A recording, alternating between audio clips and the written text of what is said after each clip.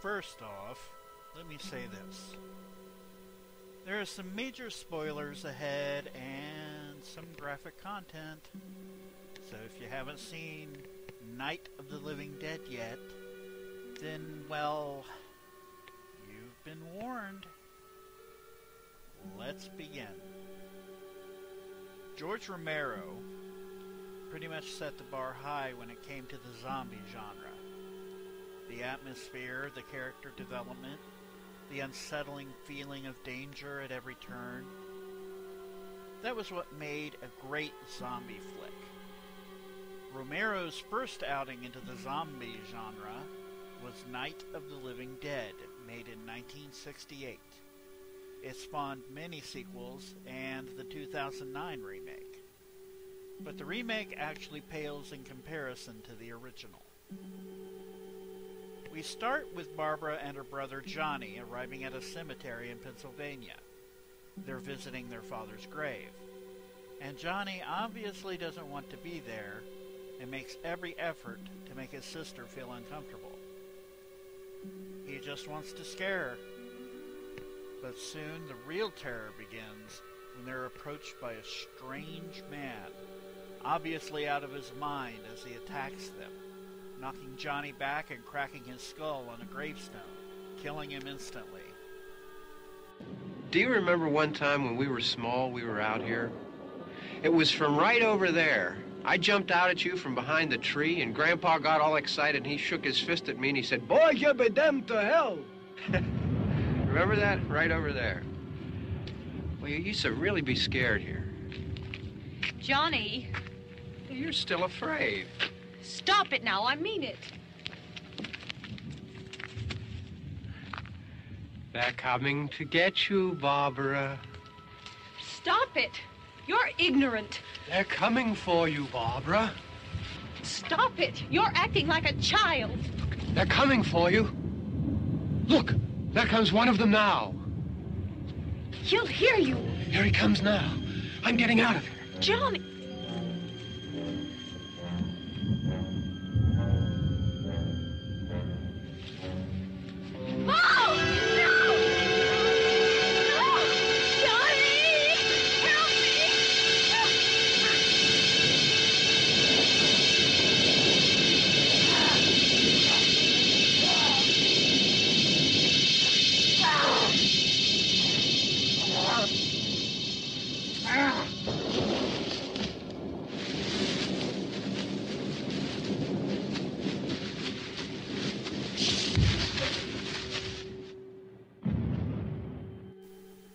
Barbra, obviously scared out of her wits, makes a run for it. The stranger chases her through the cemetery, but she makes it back to the car.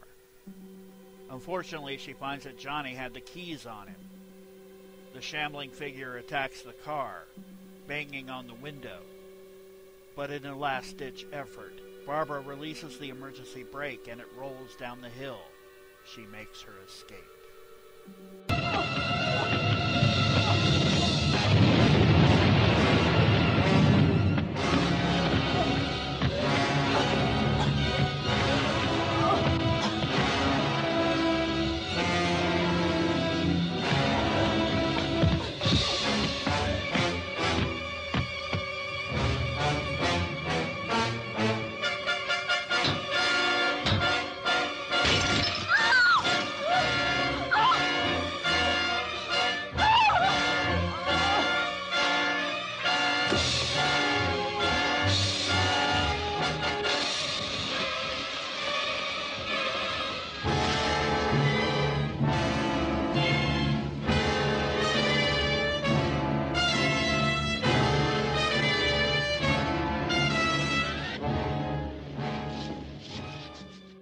Moments later, she finds herself in an abandoned house with no signs of life.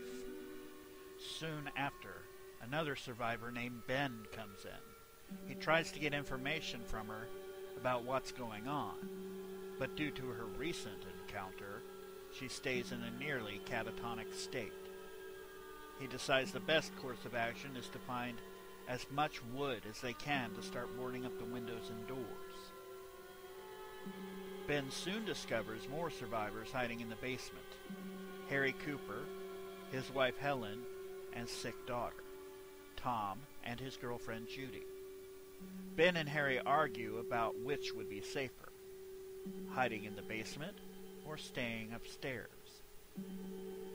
Harry says that it's safer downstairs, but Ben says that upstairs would be better, and they would have a better chance of escaping. Harry doesn't agree and locks himself downstairs with his wife and daughter. But his wife tells him that they should stay upstairs, thinking that they would have a better chance of survival. Later, Ben discovers a television, and the whole group watches the emergency broadcaster, who reveals that the murderers are recent dead human beings who have returned to life and are consuming human flesh. This is the latest disclosure in a report from National Civil Defense Headquarters in Washington. It has been established that persons who have recently died have been returning to life and committing acts of murder. A widespread investigation of reports from funeral homes, morgues, and hospitals has concluded that the unburied dead are coming back to life and seeking human victims. It's hard for us here to believe what we're reporting to you, but it does seem to be a fact. As they're watching TV, Ben notices that there's a nearby town called Willard as one of the relief stations, and devises a plan to escape using his truck, but it needs refueling. While Harry throws Molotov cocktails out a second-floor window at the Walking Dead outside the house, Ben exits the house armed with a rifle and a flaming torch. Tom and Judy offer assistance, but when they arrive at the fuel pump near the house, Tom carelessly splashes gasoline on the torch, starting a fire that quickly spreads to the truck. The truck explodes with Tom and Judy inside. Let's get out of here. Come on, come on. My jacket's gone.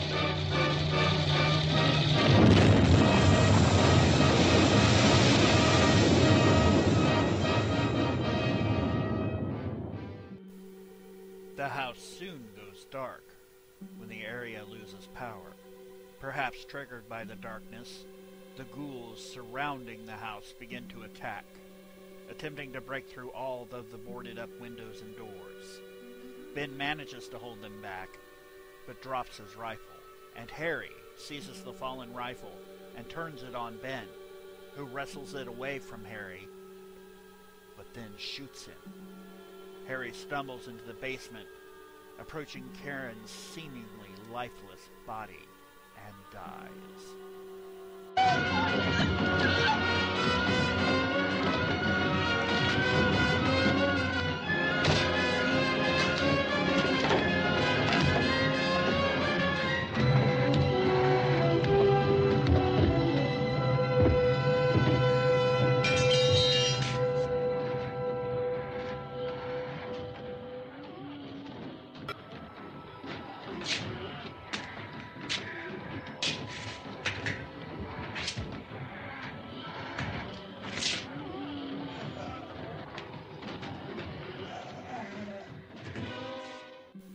Helen does her best to keep the zombies at bay, but the numbers are just too great.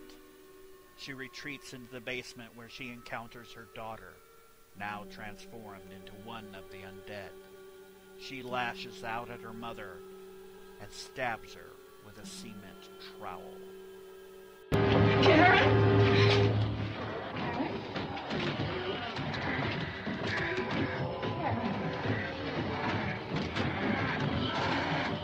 Oh, baby.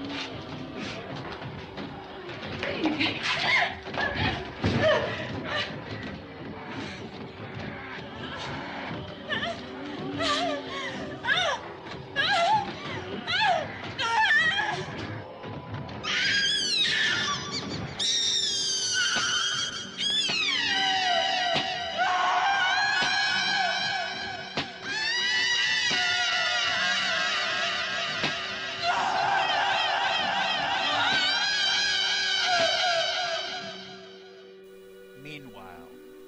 undead finally break into the house, and Barbara sees her brother Johnny among them.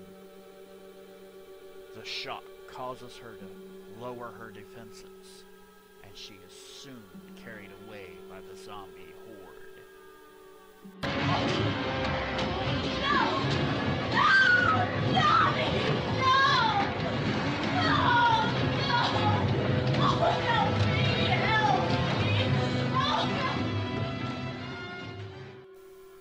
Ben retreats into the basement, locking the doors behind him, which, ironically, was Harry's plan all along. He shoots the reanimated Harry and Barbara Cooper. In the morning, a posse approaches the house and proceeds to kill the remaining zombies. Hearing the commotion, Ben cautiously goes up the basement stairs into the living room, but is shot in the head by an overzealous posse member who mistakes him for one of the undead. His body is carried away from the house and burned with the zombie corpses.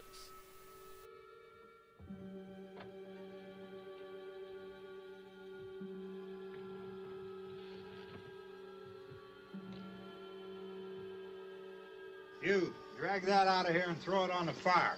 Nothing down here. All right, go ahead down and give him a hand. Let's go check out the house, man. There's something here. I heard a noise.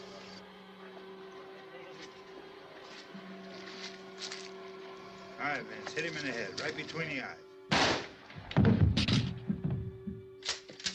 Good shot.